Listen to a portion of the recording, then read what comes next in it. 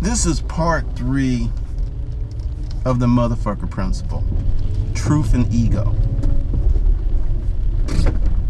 I'm going to give you an example of one of the biggest, hardest journeys that you will have to make.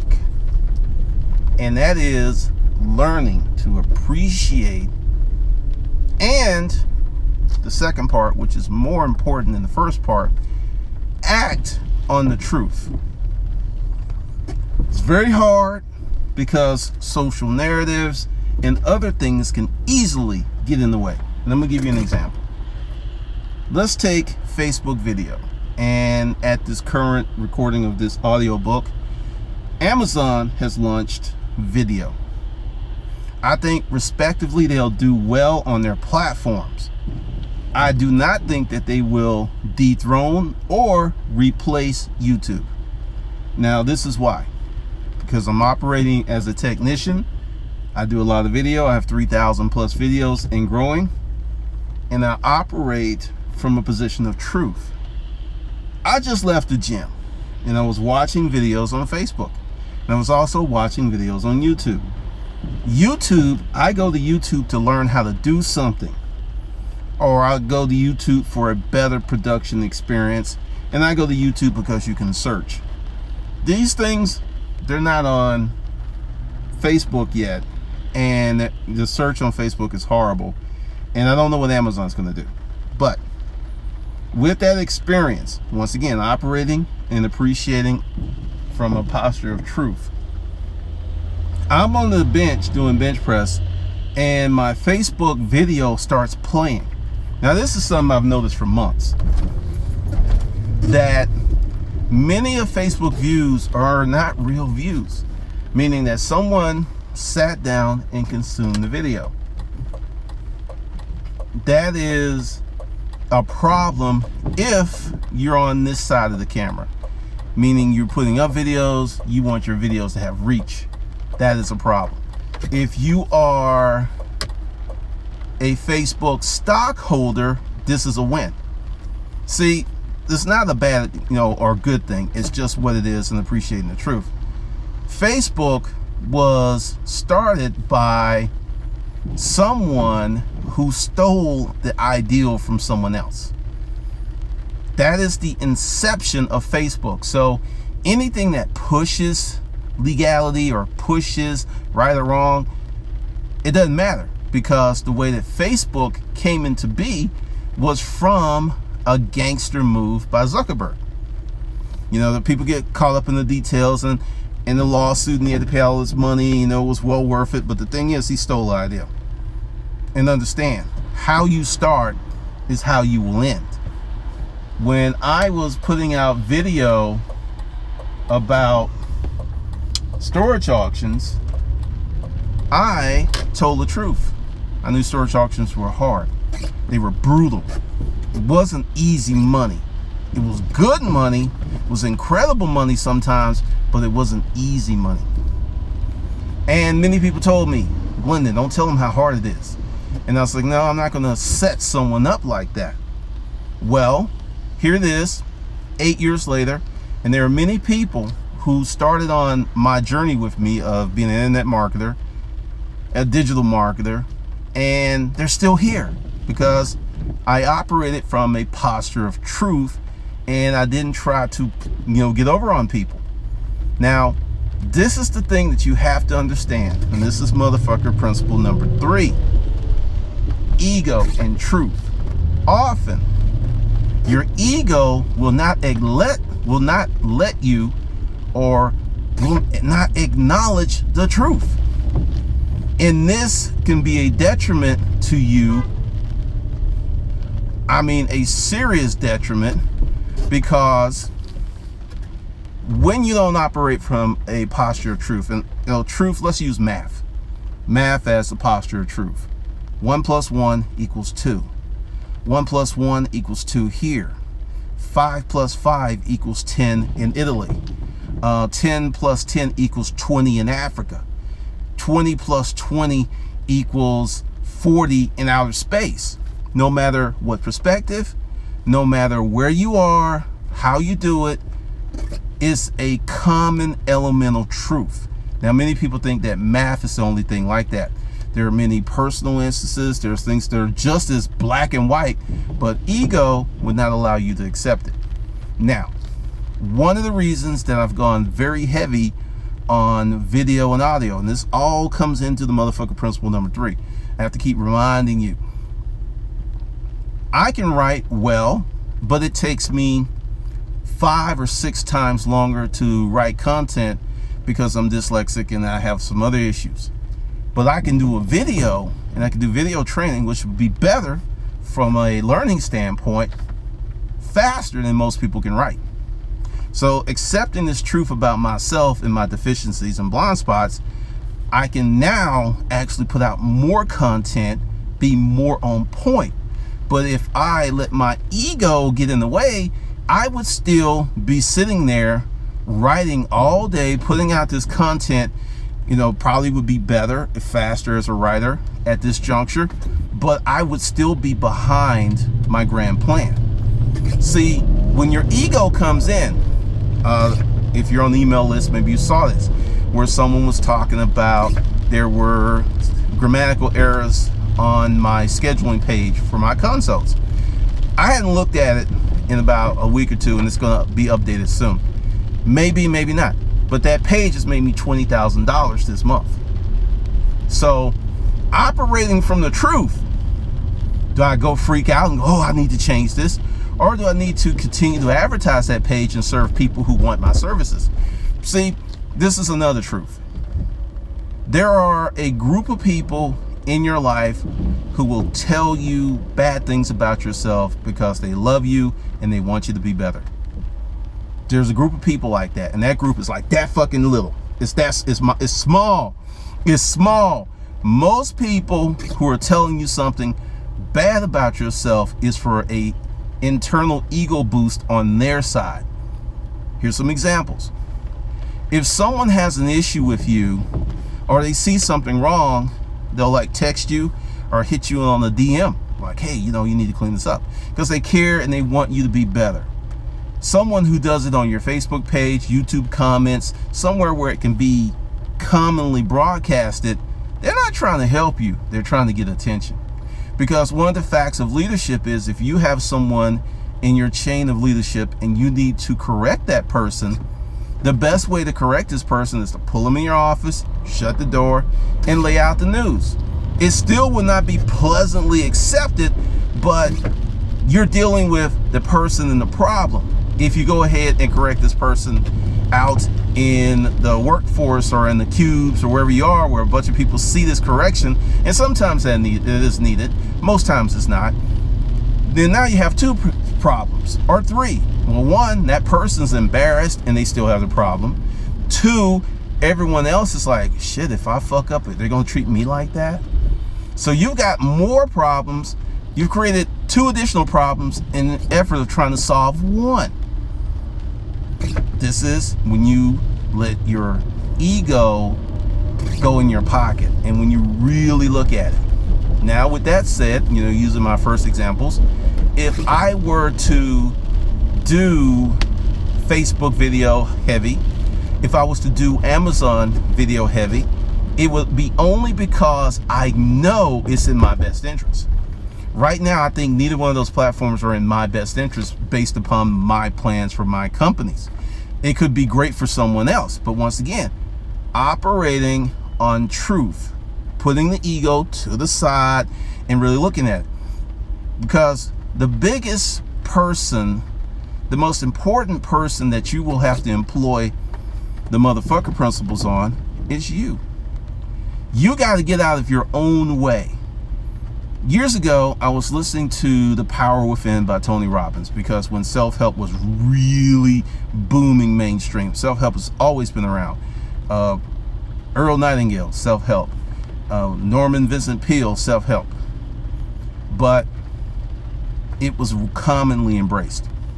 Well, I went ahead and was listening to it, and there was this one task in there where, you know, Tony, you know, I had audio cassettes.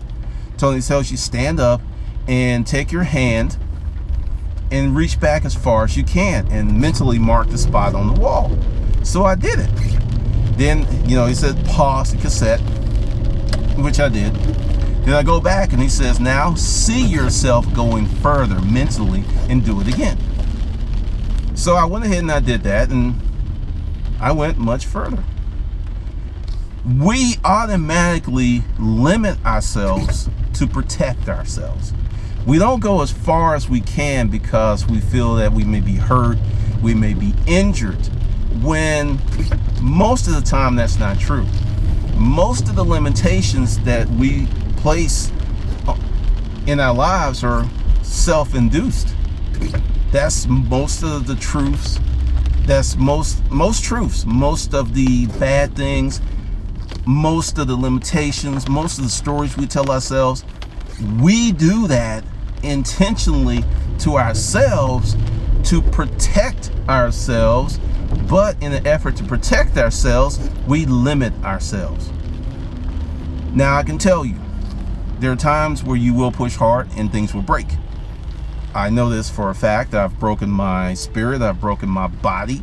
I've been extremely poor by really, really pushing hard. So I know where my limits are.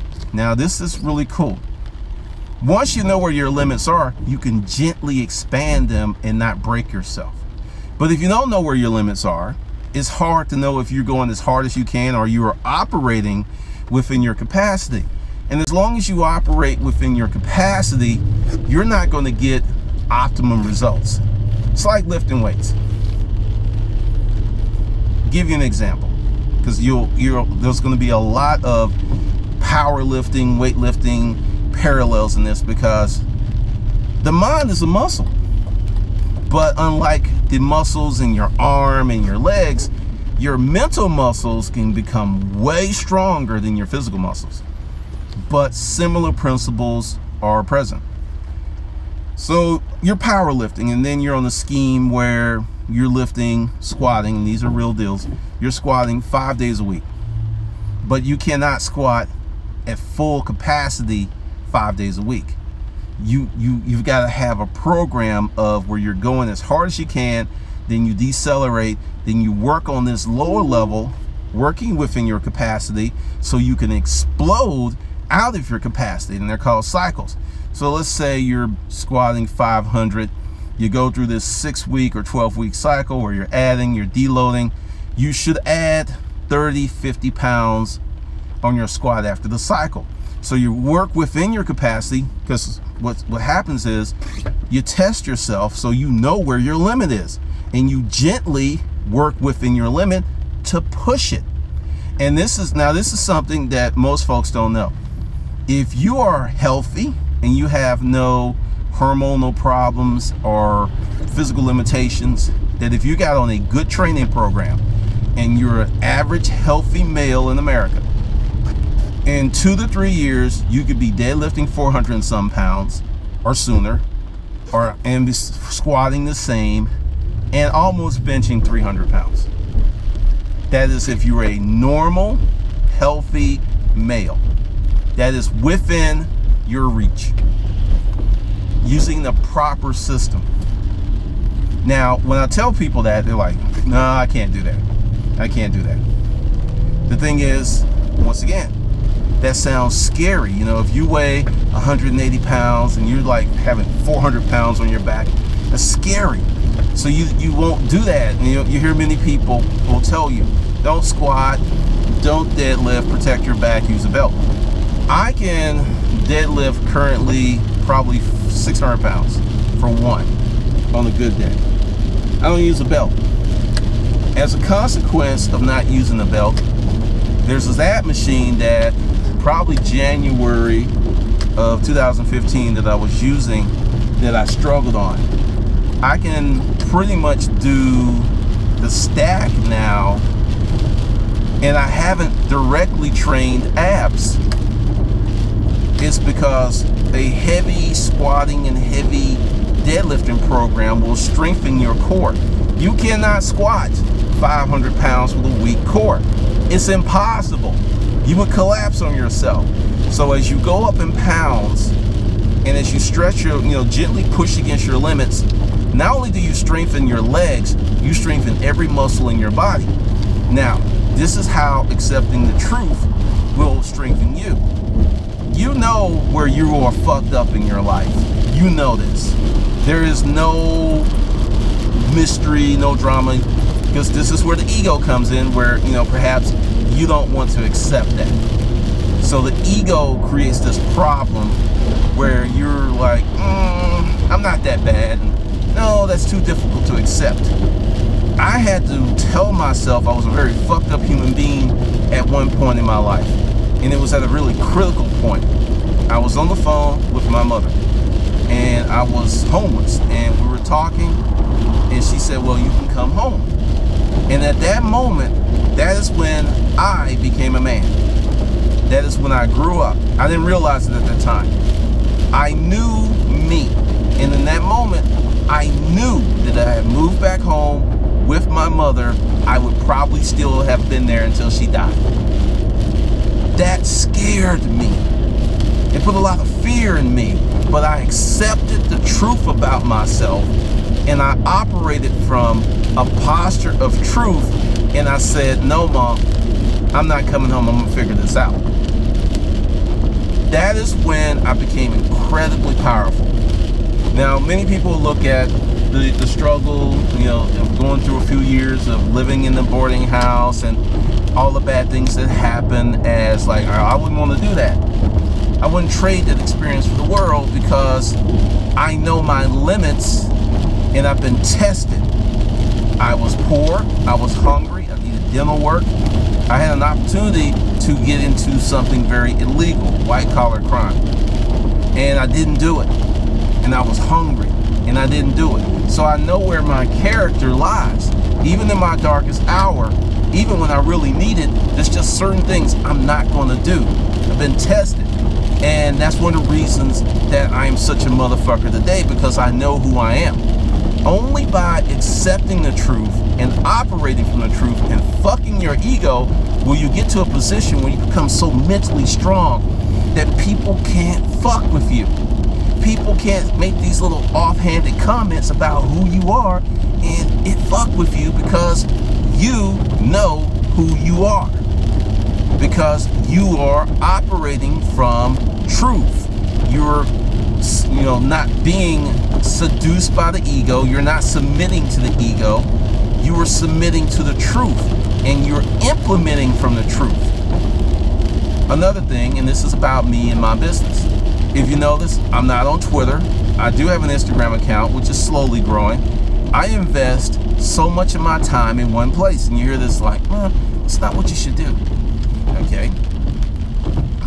What if they kick you off YouTube? Okay, well, I'm going to tell you. I almost got kicked off YouTube. Why? Because I tested and I pushed the limits. I know where the limits are. I know where there's certain topics that could get you kicked off YouTube just like that. Anything that's talking about bashing women, bashing gays. You could bash black folks, you can bash Mexicans. All day long, nothing happens. But if you start messing with homosexual people, you start bashing women, YouTube and Facebook will get rid of your accounts with quickness. So, but at the same time, you can have porn on Facebook, but you cannot express your opinion about certain things. And what you have to do is go ahead and get your own internet properties, your own place, pretty much what I'm doing with Hustlers Kung Fu Vlogs, where you can be unfiltered. But once again, accepting the truth of who I am, what I want to present, what I want to bring to you, I realized that I shouldn't be in those places, because all they would do would diminish me, throttle down my reach. And I use Facebook pretty much because there's a bunch of people who like the page, and I update the page, and that's it. So I'm primarily YouTube and my websites. That's where I'm putting all my time, because I have accepted the truth. I didn't go to Facebook, go, oh God, it's unfair that you're doing this to me. I was like, you know what? This is their platform. Build your own. Accepting the truth. Pushing ego to the side. Because, you know, at one point I was feeling some kind of way, and I had to bring myself back to the abundance principle. Because I would see people with Facebook groups, and it's like, wow, they got all this activity, engagement. And then I started to miss my Facebook group But when again, I went back over to a truth, and it's like, okay, how much money did your Facebook group make you? Not that much, if anything. It was a mental money thing. You know, you got attention, you got gratification, but you didn't get cash. So I was like, okay, let them do Facebook, step on your mission, keep going, keep operating from truth, keep operating for what you really know to be effective. And sometimes when you operate from truth and you push your ego to the side, there is a delay in benefit. Another case, using my business. Hey, this is Glendon Cameron. Be sure to get your 19 free courses. It used to be 14. And I had to consistently put that message out. And here it is, 90 days later, after I first started doing it consistently, I've seen the number of opt-ins on my email list double and triple some days. As I continue to do that and build that into the DNA, I'll get to the point where I'll be having 150 and 200 and 300 people opting in every day from that message. But that's gotta what has to happen here today is me accepting the truth. It takes time. Me accepting the truth. Capacity is often paid for before it's used, and operating from those principles I know to be true, and not being seduced by the ego of going on Facebook and doing some stuff or sending out this blast like, hey y'all, I'm back on Facebook and all that stuff. I would get an immediate ego boost, but I would also be off point. I'll be off the track. I would be so crazily lost in what I was doing. Now, what you have to understand as you go through this course and this audiobook, that you must accept the truth and operate from the truth, or you are delaying your success. So the task for this module is, I want you to take a sheet of paper. Don't use your notebook, your phone. Use a sheet of paper. Tablet. Don't use your tablet, but a sheet of paper, and write down 10 truths about yourself. 10. You can like them, you don't have to like them, but things that are 100% true. You know they're true. Now, how would you know if some things are true? People have told you this throughout your whole life, and you just didn't want to listen. People have said certain things. Strangers have said things because they're so evident that's who you are. Write those things down and then implement a plan on how to operate from those truths of who you are to begin building your success.